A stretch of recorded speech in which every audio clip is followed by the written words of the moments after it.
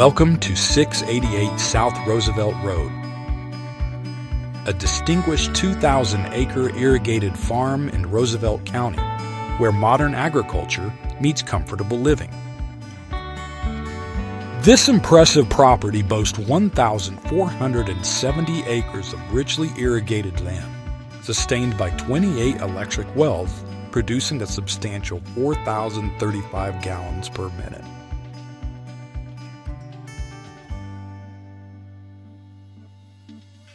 The farm's diverse landscape is home to 240 acres of alfalfa, 420 acres of wheat, and 780 acres of triticale, supporting a robust USDA base including wheat, corn, peanut, oats, and grain sorghum.